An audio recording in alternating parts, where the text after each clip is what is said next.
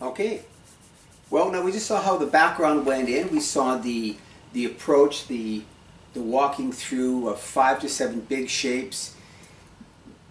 Excuse me, putting in the buildings, the outbuildings, looking to sort of balance that, creating that energy.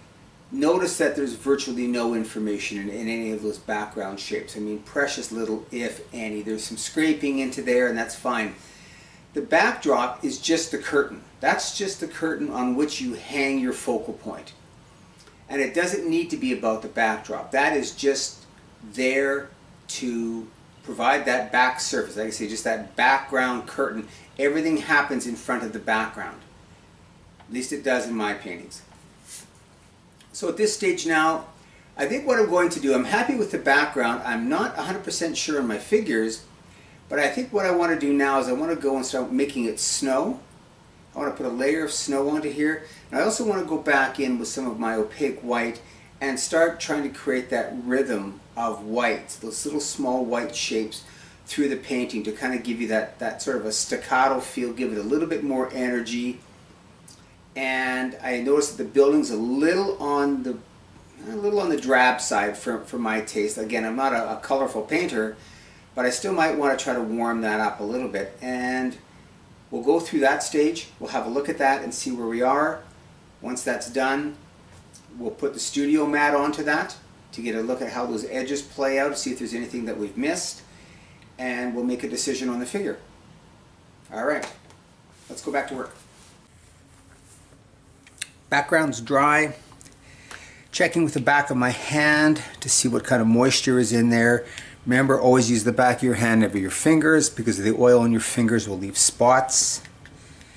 Like that one right there.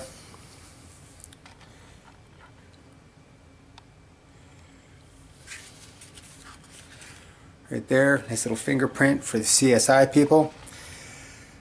So I'm reasonably happy with this right now. I did lose some whites up into here, so let's try to get those back.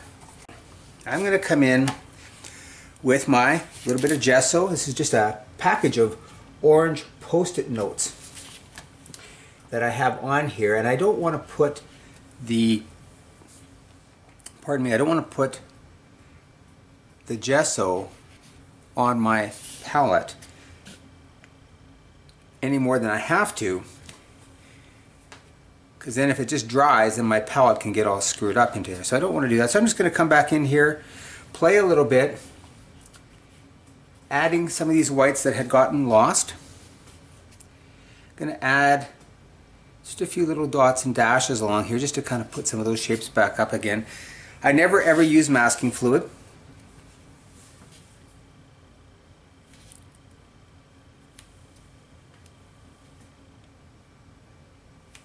I prefer a white paint. Again, this is an acrylic gesso, water soluble. I could use a Chinese white or a white gouache. I prefer gesso because when it dries, it's permanent. It doesn't lift off. It's not going to get milky if I glaze over top of that, like Chinese white or white gouache has that potential to do. Also, the white gesso that I use, and it's a Liquitex brand, and I'm not sure if that makes any difference, is a blue white, and it very closely matches the bright white of my watercolor paper, which is why I choose the bright white from Arches, because it has that bluer feel than the standard. So when you get splashing and you get throwing your paint down around here, it's always hard to preserve all those little white bits. So this is just a question of me giving myself permission just to reintroduce some of these whites to create that rhythm. Alright, I like this. I've lost a few more whites than what I wanted, but we'll come back into here and we'll play with that as we carry on. I want to get back into here very, very quickly. Again, with that same combination, which is basically going to be sepia, burnt sienna, a little bit of red, and I want to try to darken that area.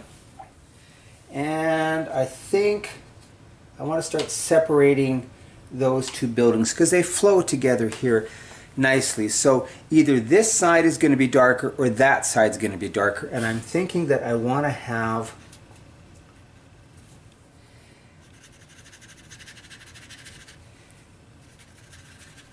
this side dark. Playing a little bit. Let's try a bit of a lift. And we'll just blot that. Never wipe when you're lifting. Separates those two. So here we have a good separation. Plane change equals value change. Go back in around here. I want to start relating this red just a little bit better. I'm just going to come in here and we're just going to ugly all of this up. I want to drop some of these values. And I want you to pay attention also while we're here, if you could please. Just look what's happening to those scratches that we had put in here and how they're showing up dark. Little spray bottle to help move things around a bit. There we go. I want to take some of this dry brushing and I want to try to overlap some of that white just to create that sense of distance. Heavier mixture, much thicker. And we'll come in on this side here and we'll do the same thing.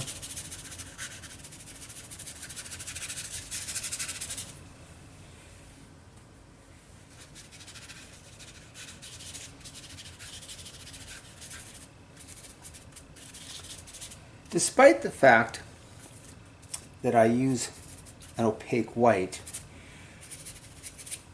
I do try to pay attention to the whites that I'm leaving behind because really there's nothing better, truly better than those in a watercolor painting.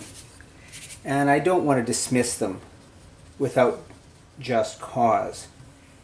But I'm also not going to be bound by them, and as I've said before, I'm interested in only making the best painting that I can. So if that means that I take some liberties with the tradition of watercolor, and in doing so I have a stronger image,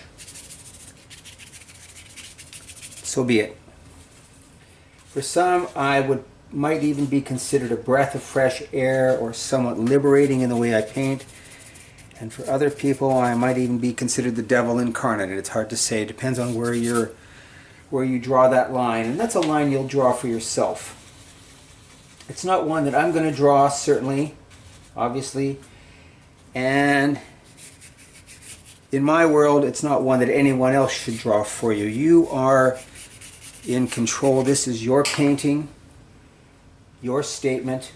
It's hard enough figuring out what it is that we want to say, let alone using someone else's words or someone else's rules. And again, I don't see myself as being disrespectful. I just see myself as being me, and that's just the way that I paint. So spray bottle again, softening some of these things up. How many paintings do you think really could have been absolutely wonderful, absolutely drop dead gorgeous, if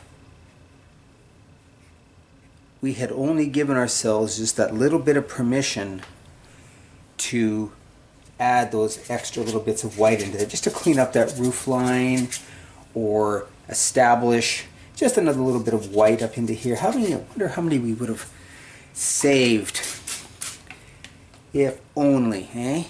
What I am going to do right now, I've got enough moisture in here, and I think this is okay to do it at this time. A little bit more white, and we're going to make it snow.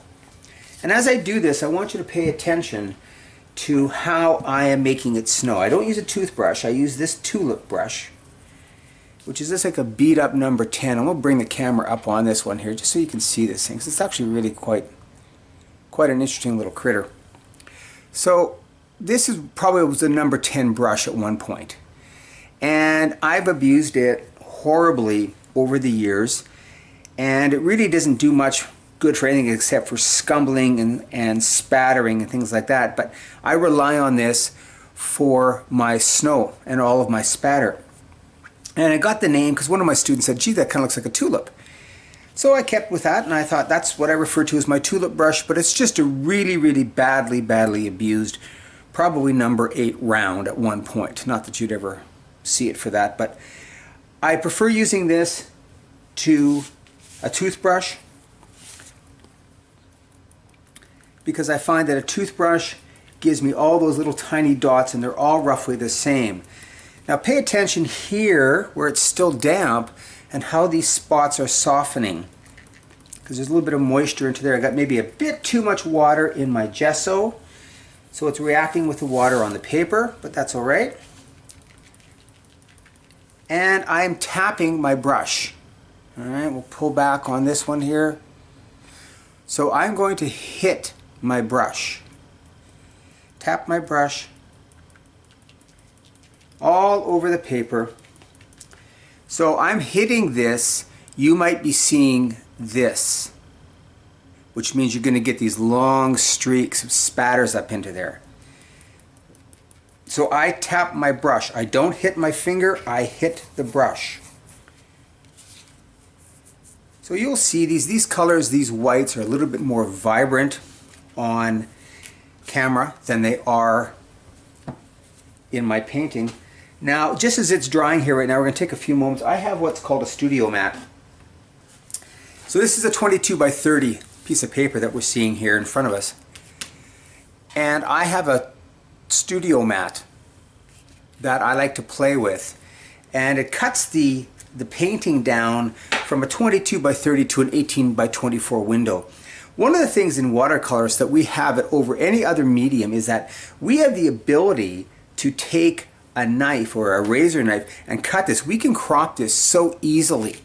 So if I like this at 18 or 22 by 30, that's fine. If I like it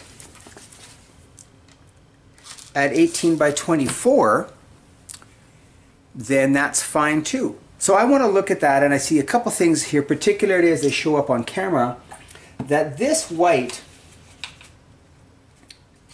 is just too darn white. So I'm just going to come into here with a little bit of dry brush, and I'm just going to scuff that up there a little bit. I just want to put a few marks onto that, whether it's the old tin or not bark, but rust, there we are, on there. This guy here is too pretty. So I'm just going to ugly that one up as well. And I want to keep those shapes, but I don't want that strong white value onto that. So I'm going to bring in a little bit of detail into here. Let's take some dirty water.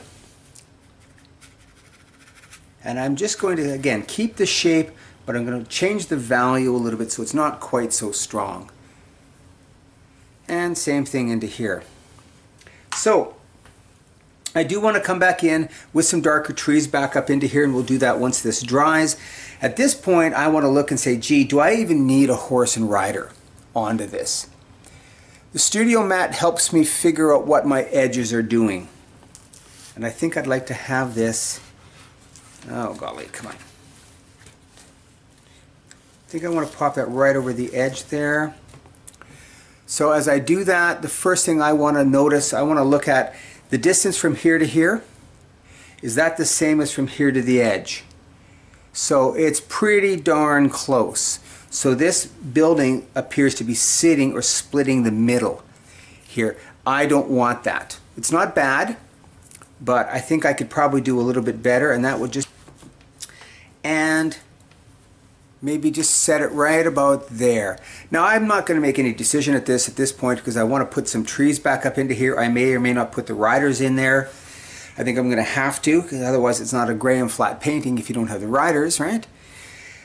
But there we are right now. So we've got the backdrop in, talking 5 to 7 shapes. I have 1 is my blue, 2 is this white, 3 is this mass, 4 is this foreground into here, 5 is all of this negative white, this stuff that's all been left over, and 6 really is my buildings. This is all sort of one big shape. I can connect all of that with some white very, very easily.